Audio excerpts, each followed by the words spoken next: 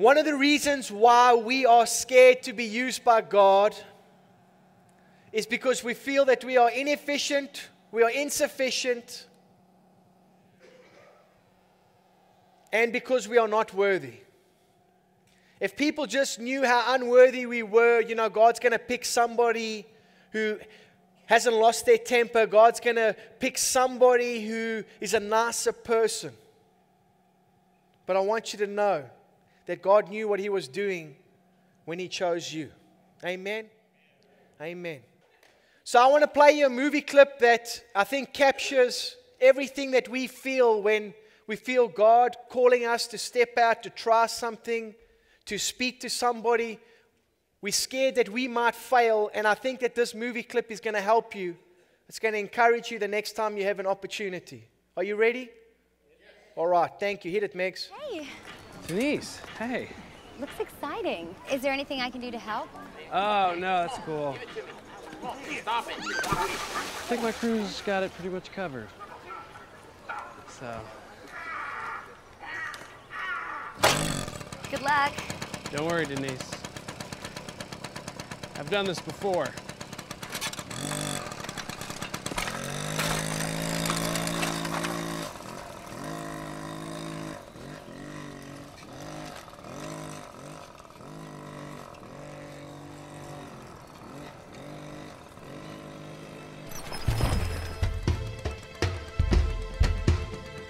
Totem Spirit Fox.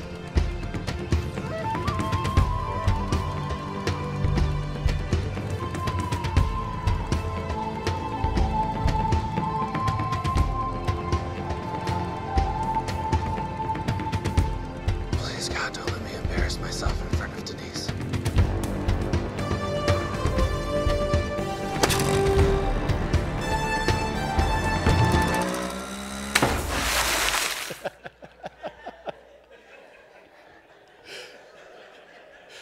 Whether you realize it or not, in your mind, that's the picture that you have when God is calling you to do something. Am I right? It's like you see yourself failing before it's even happening. You see yourself falling short. You see the person responding a different way. And I want you to know that tonight that image is going to change. You're going to start to see yourself as an overcomer. You're going to start to see yourself as victorious because of what Jesus Christ has done. Tonight, I hope you brought your brokenness because God is about to do something very special in our lives and in our hearts. You see, I think the greatest hypocrisy is that we come together and we pretend that everything is okay and everything's all good when many times it's not. When nowhere in Scripture does it say that we are supposed to be like that we are supposed to put on a mask and pretend like we are not carrying the burdens that we are carrying. No, it says, cast your cares onto Him, for He cares for you. Amen? Turn with me to 2 Corinthians. And let's get started. Let's start in chapter 12, verse 9. When Jesus came, He changed the culture. You see, before Jesus, if a leper touched you, you became unclean.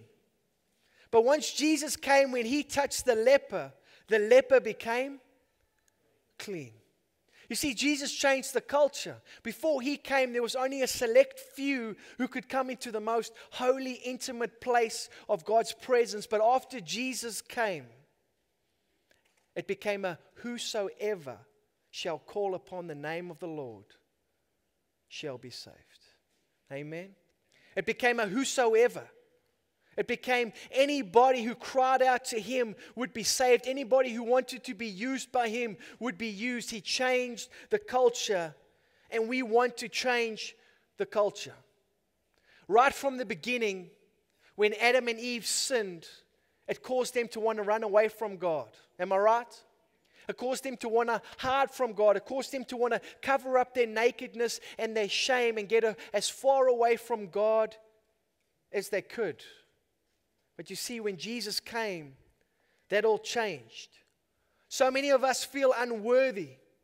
We can't share the gospel. We don't know enough. We're not good enough. But can I take you and talk you through God's recruitment process? Do you want to hear it? Do you want to hear the men and women that God chose to transform this world? Moses stuttered. David's armor didn't fit. John Mark was rejected by Paul. Timothy had ulcers. Hosea's wife was a prostitute. Talk about a hindrance to ministry right there, right? Amos's only training was in the school of fig tree pruning. Jacob was a liar. So was Abraham and Isaac. David had an affair. Solomon was too rich. Jesus was from the wrong town. Abraham was too old. David was too young. Peter was afraid of death. Lazarus was dead. John was self-righteous. Naomi was a widow. Paul was a murderer. So was Moses. So was David. Jonah ran from God. Miriam was a gossip.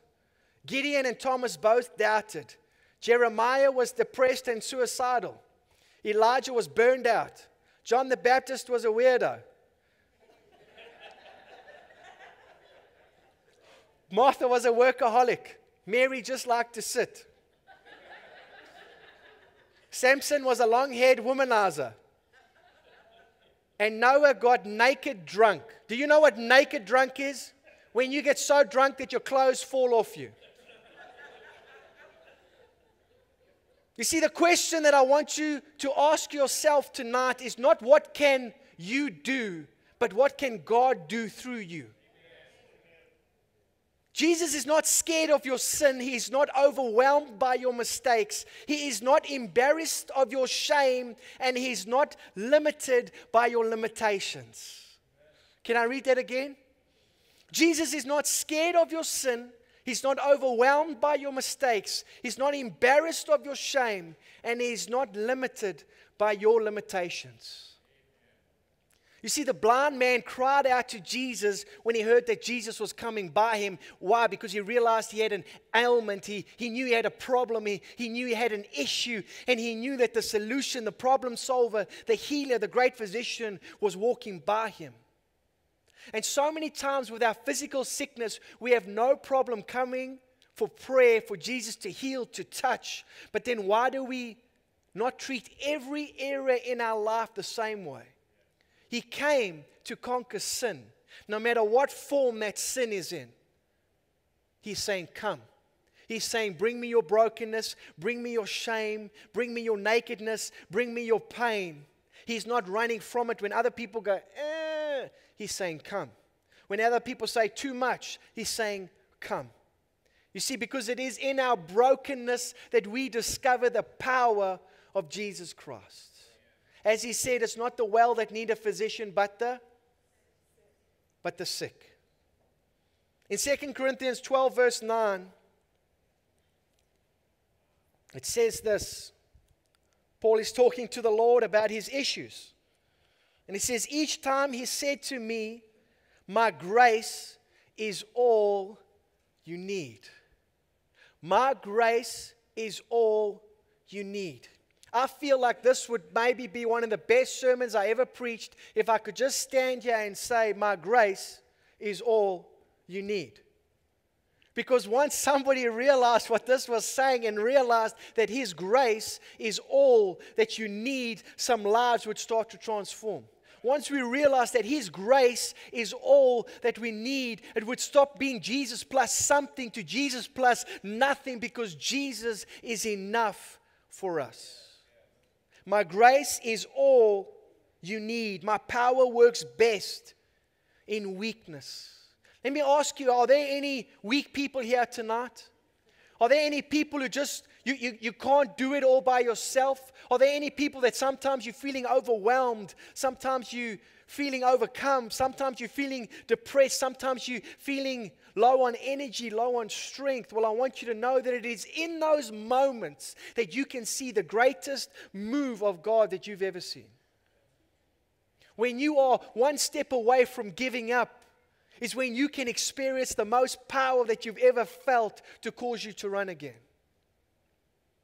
That to not withdraw from God and step back and hide away when we are feeling overcome and overwhelmed, but it's the time that we press in and we go to Him and say, your grace is all that I need. Did you hear that list, that resume that I read to you of these men and women of God? If that left anyone here still feeling like you outside the fence, man, what could you have possibly have done that was worse than that? I want you to know there's nothing that you have done. Because if your sin is greater than the blood of Jesus, then what Jesus did on the cross was not that great.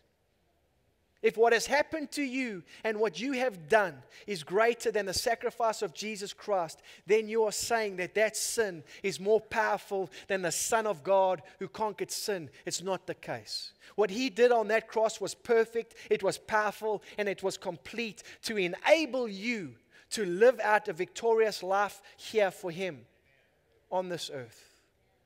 And the devil is constantly trying to renew your mind to tell you you're not enough. You're not so good.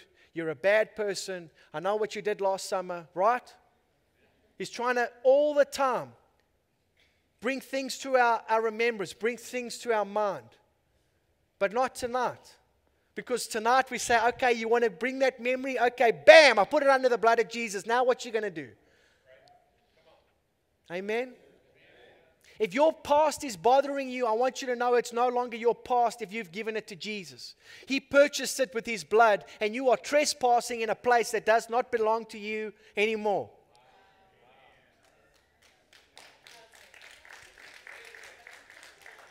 Amen? And as I heard one preacher say, when the devil tries to remind you of your past, you remind him of his future. My grace is all that you need. Do me a favor, turn to the person next to you and say, His grace is all you need. Now turn to the person on the other side and say, His grace is all that you need.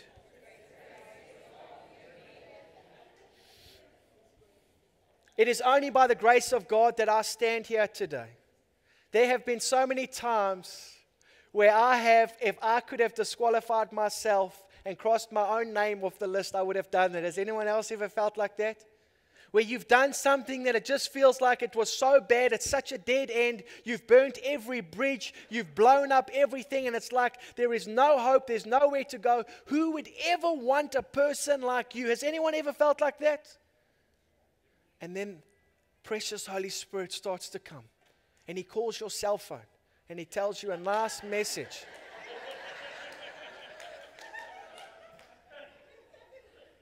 Turn with me to Jude chapter 1, verse 24.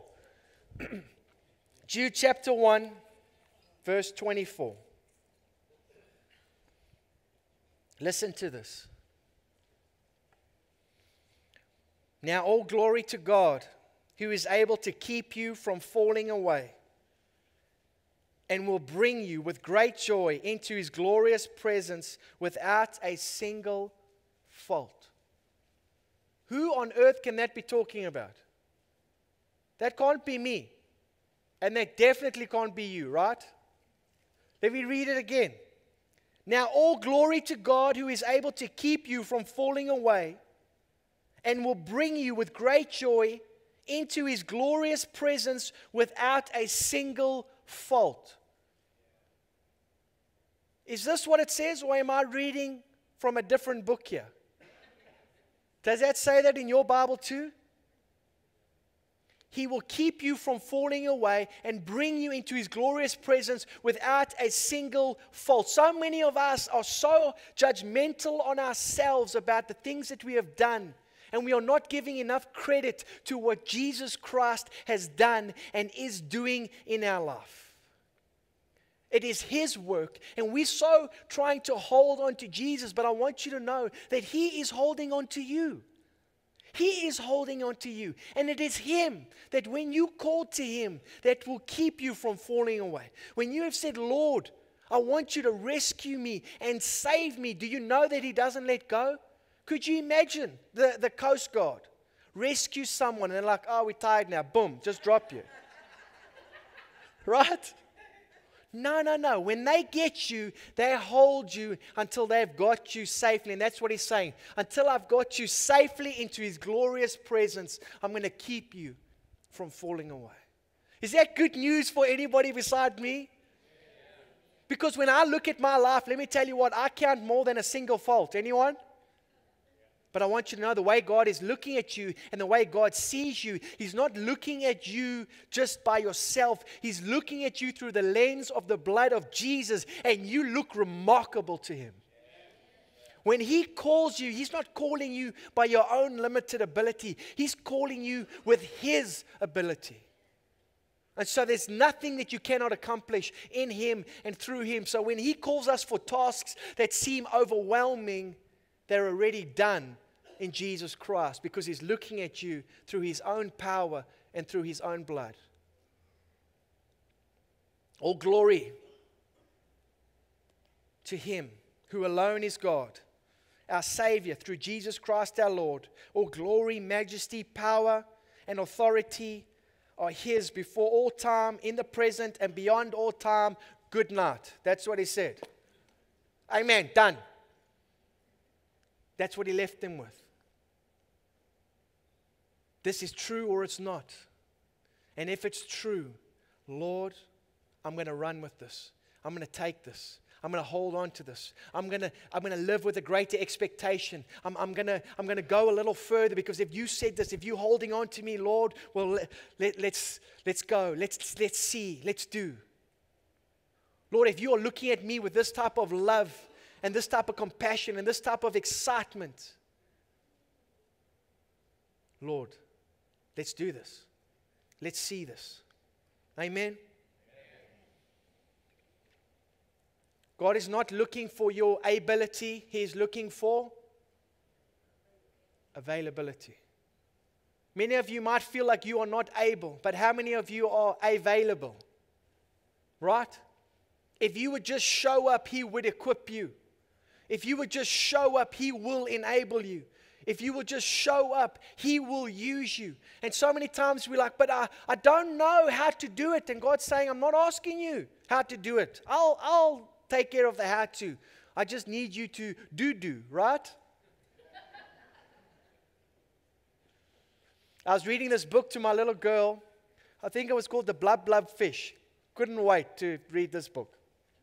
Real page turner. Is that right? The Blub Fish? What was it? Something like that. Anyway, we start to read this, and this fish goes to school for the first time, and it goes into math class. And this fish can't do any math, and it's just so depressed, this fish. And like, I can't do anything, I'm useless, I'm stupid. All of that. Then it goes to science class, same thing. And eventually this fish has completely depressed itself, and it's leaving school. And the teacher catches the fish and is like, it's your first day of school. You don't have to know how to do math or science or anything. You just show up and I'm going to teach you. And I feel like we have done that so many times. I don't know how to raise the dead, so I can't talk to my neighbor. Right? I don't know how to prophesy yet, so I can't take cookies over and say, Jesus loves you. And it's in the going, it's in the doing that He's teaching and training. When He called Peter and said, I'm going to make you fishers of men, Peter didn't say, okay, let me see your manual. Let me see the steps. Let me see. He just followed Jesus. And in the following, he was transformed. And in the following, he was changed. And in the following, he grew. And right when Peter thought that he was now the bee's knees and he had it all down, was when he denied Christ. And that still did not disqualify him from being used by God. Isn't that incredible? Amen? So many things we think disqualify us, and they don't. Matthew 22 verse 14 says, for many are called, but few are chosen. As we spoke about last week. Many are called, but few are chosen. Who are the ones that are chosen? The ones that accept the call. The ones that accept the call are the ones that are chosen. The ones that show up are the ones that are chosen. Everybody is called, but the ones that say, I'll go, are the ones that are chosen. It's like this. You know, who will go get pizza tonight? I'll go. You chosen. Right? Who'll go mow the grass? I will. You've been chosen. Do you want to be chosen tonight? Because this isn't a matter of election. This is a matter of your heart saying, Lord, I want to be used by you. And you know what? I'm weak. I'm this. And he's like, I still haven't heard anything that disqualifies you from being used. Yeah, but you don't know God. I've got a past. I don't see your past. All I see is the blood of Jesus. Well, I've got this history in my family. Well, when you became a Christian, you became a brand new creation. Your DNA changed. Your mind changed. You've got the mind of Christ. This is who you are now. Right? Every excuse we have, God comes back with a life answer. Every reason to disqualify ourselves, He'll give us eternal reasons why we are qualified because of Him. I was having lunch with a friend today, and he was telling me a testimony of what happened when he was in college, and I've asked him to come share this testimony tonight. It is so simple, but so profound, and this was before he became a Calvin Klein underwear model. But I just want him to share a little. Eric, where are you? There he is. Thank you.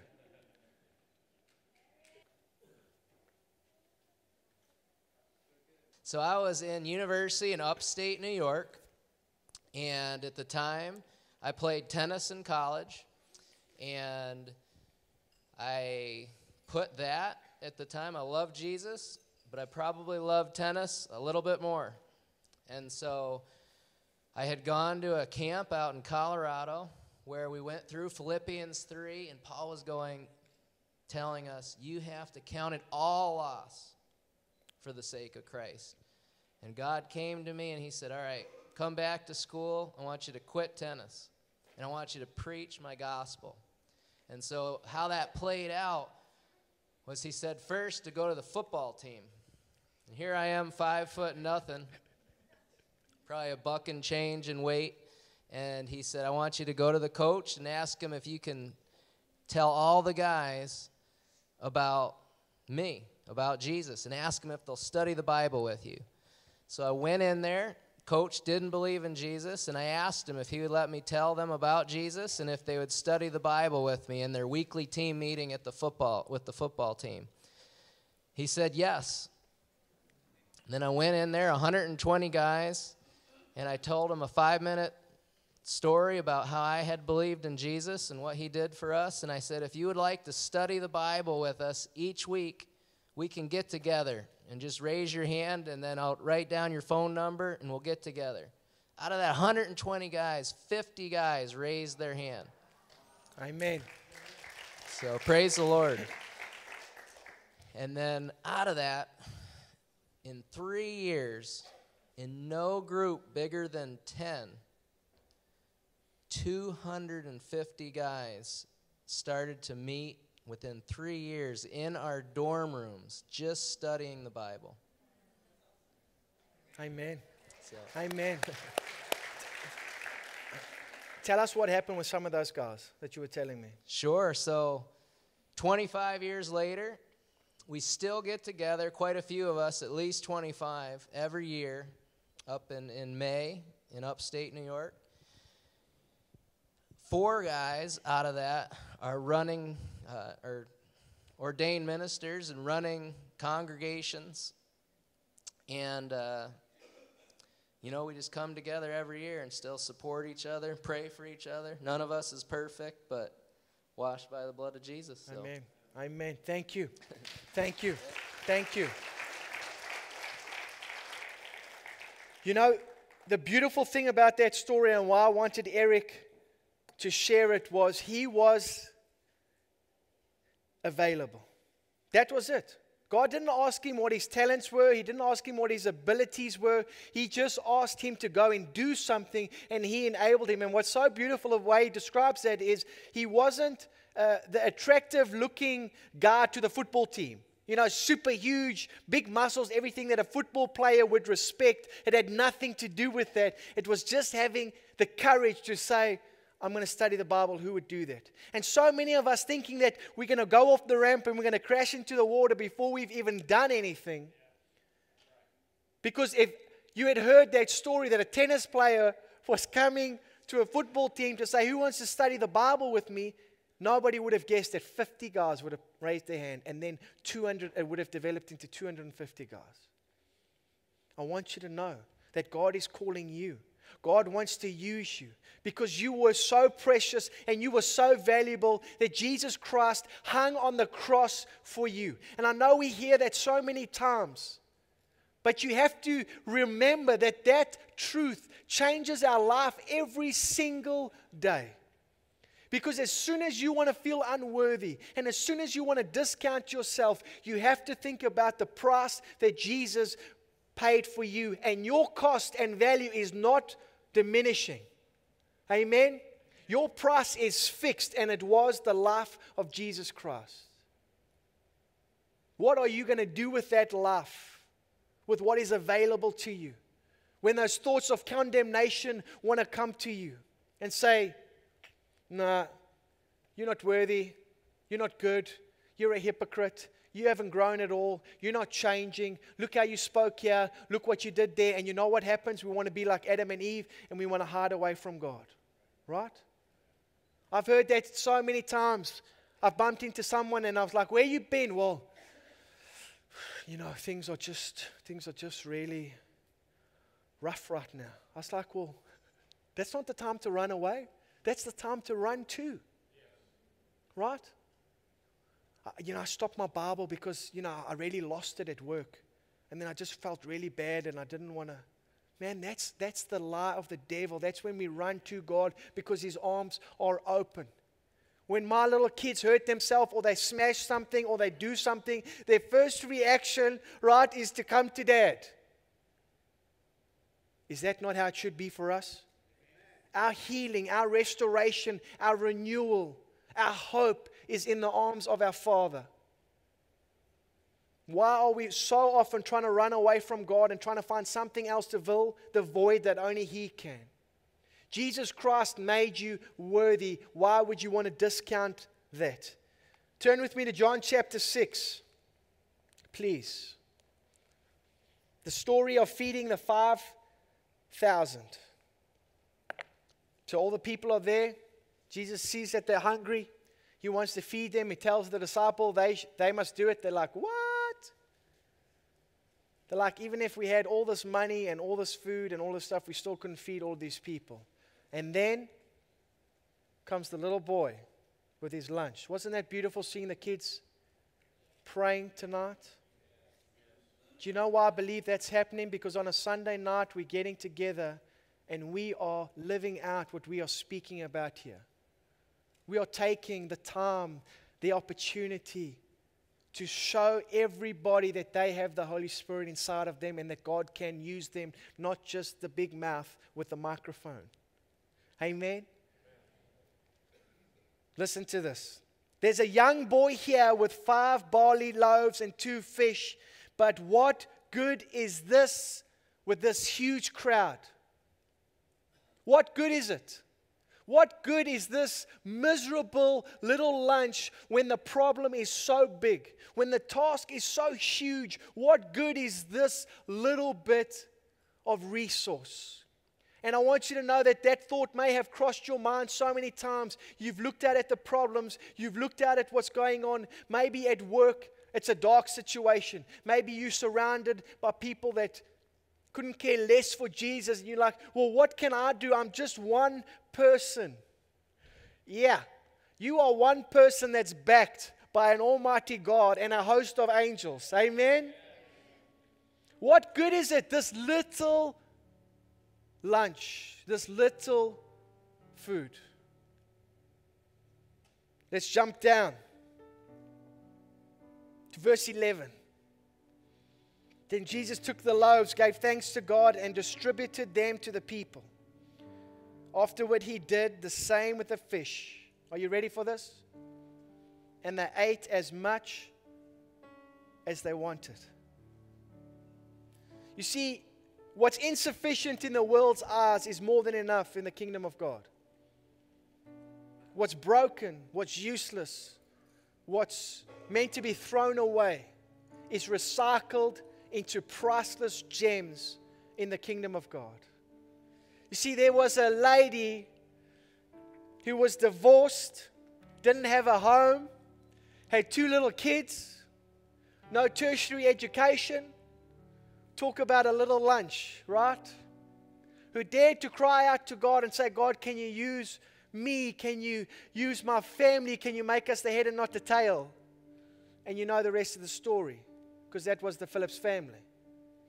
You see, that's not a celebration of how cool we are. No, no, no. It is a celebration of how amazing our Father God is, because He took our brokenness and He wrapped it up in His wholeness. He took our hopelessness and He wrapped it up in hope, because He is hope. And things began to change, and it didn't matter how broken we were, because He made us a new creation.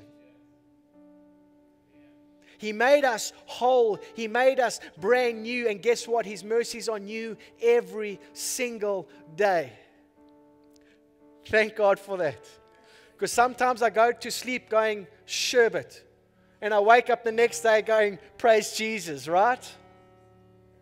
Anyone else? His mercies are new every single day. He wants to use you. He wants to use you to make a difference. And here's the thing. As you give away the little bit that you have, He turns it into more than enough. When Jesus sent out the 72, the Bible does not say that they left with joy. But it does say they returned with joy. You see, because they thought they only had a little to give. But as they gave, they realized they had a whole lot to give. And as they gave, man, it started to change their life and transform their life. The widow who only had a little oil and a little flour, as she gave to Elijah, saw that she had a whole lot more to give than what she thought. And I want you to know it's the same for you. The world standard says, well, who are you? You're not rich, you're not famous, right? You've got all these problems, you've got all these things. But God uses the foolish things of this world to confound the wise. In our weakness, He is made strong. And there are people here tonight that need to change the way that they are speaking about themselves, because that was an old person, that you are no longer that person. You are a new creation, and you need to be talking like a new creation. You are a child of the Most High God, and it's time you started to talk like the child of a Most High God. That list of people that I read to you, those were things that they did, but it was not who they were. You are not defined by your mistakes. You are not defined by your troubles. You are defined by your Maker. And He said you are fearfully and wonderfully made. So the choice is, are you going to take that? Or are you going to say, you know what, that just sounds too good. You don't know what I've... No, no, no. It's time you laid that stuff down at the foot of the cross, because He paid such a high price for that. Let me tell you what, if I saw you walking home one day and I had compassion on you, and so I went and bought you an expensive car so that you could drive around, and then a month later I saw you still walking on the street.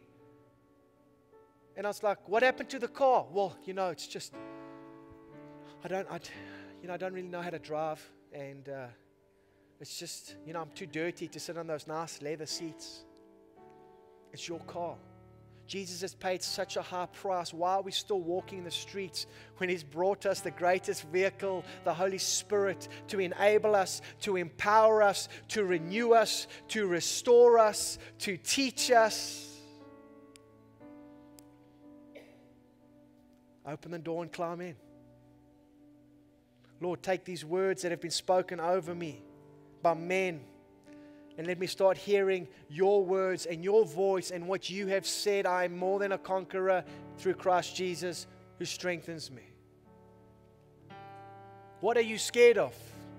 Well, I'm scared of failing. Well, apparently, He's going to keep you from falling, and He's going to present you blameless and without spot or wrinkle. So guess what? You don't have to be scared. You can go for it. You can try it. Yes, you're going to get some rejections. Sure you will. But you know what you are going to get? 50 people in a football team raising their hand to say, I will study. That meant there were some people who didn't want to do it. What did it matter? There were 50 people who said yes. A friend of mine, we went to the football on Sunday, and he said, you know, Brent, last week when you asked us to turn and pray for each other, man, I was like, oh, no. You know, I was really uncomfortable, and then he said these words that just encouraged me so much. But then he said, I was like, let's do it. Right? And he said, and then I began to pray with the people near me, and it was fantastic. What lovely people. I didn't even know that they were there, and now we know them, and we got to pray with them. You see, you don't know what's there until you step out and try. As long as you're projecting, crashing over the bridge, it will keep you just inside your house when God wants you out. He wants you shining the light, not hiding it under a bush, because He paid such a great high price. Don't let the devil diminish, decrease, and stop what He has done in your heart and in your life. Amen. If I listed out all the mistakes that I have made, everyone here would be, you know what, I don't know if I want to even listen to this guy preach, right? If we came and just like, here's all my stuff. But you know what, like I said, it's not all my stuff. That's why I can get up and preach. Because Jesus Christ has taken that. When I said, Lord, would you take this? Would you renew? Would you restore? He's restored our family. He's restored our hearts. He's given us hope again. And then He's asked us to give that hope away. Because there is somebody out there who is feeling as hopeless as you were feeling and needs to know that there is an answer, that there is a way, that with all these broken pieces, God can make them brand new again. There's somebody who's had an abortion, who feels like absolute garbage, that needs to know that they are still priceless to Jesus Christ, and that act does not change who they are to our Lord and Savior, that He will redeem even that very thing. Amen? There is somebody who got divorced, who felt like God can't use you again because of what you've done, and I want you to know that His blood is greater than divorce. Am I right? No matter what our mistakes are. Somebody who was drunk driving. I've got to be on both sides of that fence. Right, as you know, my cousin was killed by a drunk driver, and we also got to have a friend who was drunk driving who caused the accident. And we got to see the grace of God working in both situations, right? It's easy to think for my cousin's family, yes, the grace of God, the love of God. But His blood pours out on the person who did it too. And to the person who did it, I want you to know there is a hope and a future for you. There is love and grace for you. Amen. Let's pray. Lord, we are here tonight. We didn't just come to hear a message, but we came to experience You. We came to encounter You. We came, Lord, because sometimes our hearts are heavy. Sometimes we feel overwhelmed. Sometimes we don't feel like we are children of the Most High God. But Lord, that's why we come to You, because it's not about how we feel, it's about who we truly are. Lord, solidify that image in us tonight, that we can speak with boldness and with power, because we are seeing You at work in our own life. When we trip, when we fall, we get up again, because we know that You are not angry with us. You are not rejecting us. Lord, but You are calling to us. Say, come to my throne, so You can receive the mercy, the grace, the amazing grace that changes everything.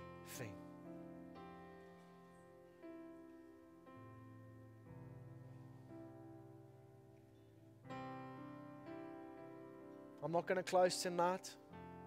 Those that need to leave, you're welcome to leave, but we are just going to be here. We are going to be praying. We are going to be worshiping. There are some people here I know, and I ask you, that person, don't leave without letting God sink this deep into your heart tonight.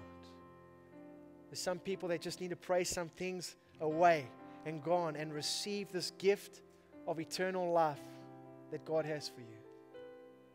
Depression doesn't need to be part of the Christian life.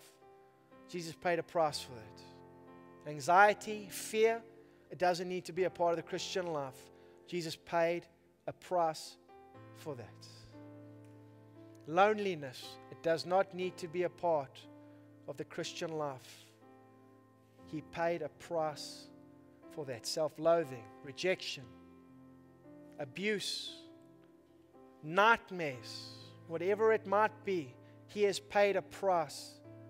And who He sets free is free indeed.